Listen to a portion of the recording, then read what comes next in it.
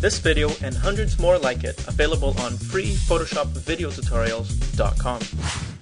In this video, we're going to learn how to give someone a digital nose job. And I put here, a job well done is one where it's hardly noticeable, which is true. What you want to be doing is, if you're going to be changing anyone's nose to any proportions, thinner, shorter, or combination, you want to make it so it's not so obvious that there's been any manipulation done. So you want to aim for subtlety, essentially. That's what that means.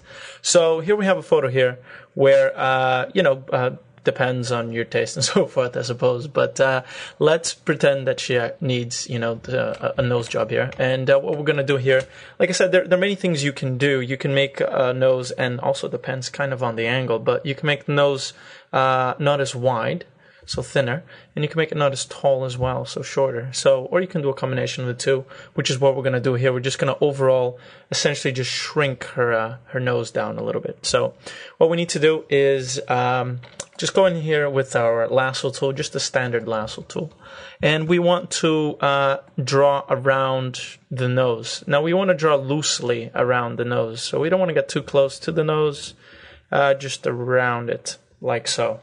Okay? So it's okay if we got some of the eyes and so forth. Don't go crazy, but just go over the nose, bigger than the nose. And now we're going to go into Select, Modify, and Feather. And we're going to add a feather radius of 20 pixels. It kind of depends how much you've selected and the size of your image. In this image here, 20 pixels works. And the way you can tell if it works or if it doesn't work is in the next step. So we'll go ahead and click OK.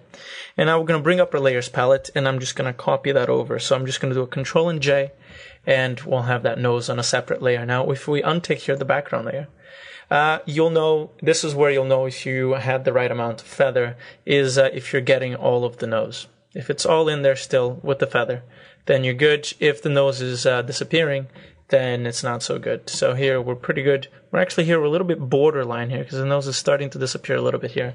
We'll check into that, see if it needs any fixing. So for now, we'll just leave it as it is. Okay, so what we need to do here now is actually make a modification to that nose, that copy of the nose essentially. And the way we do this is with free transform. So the shortcut for that is Control and T. And like I said here, what you can do is move the edges here to make it thinner, or you can move the tops. And the way you can make just the edge move just on one way, on one side here, or you can make it on both axes by if you just hold down the Alt key, and then you can move both of them sideways there, or top and bottom, just the top, or top and bottom together like so. Now, like I said, you want to be shooting for subtlety, so you'll never really be wanting to make any modifications if you pay here to the percentages. Anything lower than 90%, you really don't want to do that. You really ideally want to stay with it 95%. Now, because I want to make this nose smaller, what I want to do is just make everything small. So I'll just lock here my width and height, and actually just change that with the keypad to 95%. So I'm just going to make everything 5% smaller. So I'm going to go ahead and click OK here, and you can see the before and the after here. So we've just made the nose just slightly smaller. And like I said, you're just shooting for subtlety. So it cannot look like it's been modified in Photoshop. It won't look natural. So it has to be something that could fool maybe even the person on the photo. So there we are. Now, of course, we have some areas that we need to fix. So the way we fix this is with our layer mask. We're going to fill this in with black. So we're going to completely mask out our layer. So we just done a Control and backspace because black is my background color. And now I'm just going to bring that detail back with the nose. I'm just going to paint into the nose. So I'm going to use a smaller brush here to be able to paint into the nose.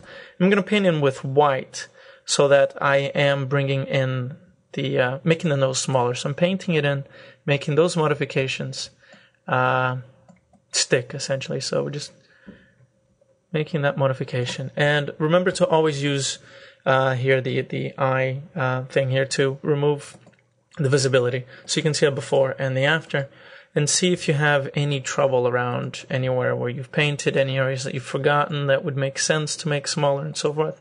But I think overall this is a pretty good job here. I just want to zoom in here a little bit to the eye here with a smaller brush and just modify here the eye, trying to make sure that it's not being modified too much. No, there we are. And there we are. So we have the before and we have the after. And remember, stick to 95, at the most 90%, shoot for subtlety. If you enjoyed this video, show your support by subscribing, rating, and adding it to favorites. Leave comments on our website and we'll create even more videos that interest you.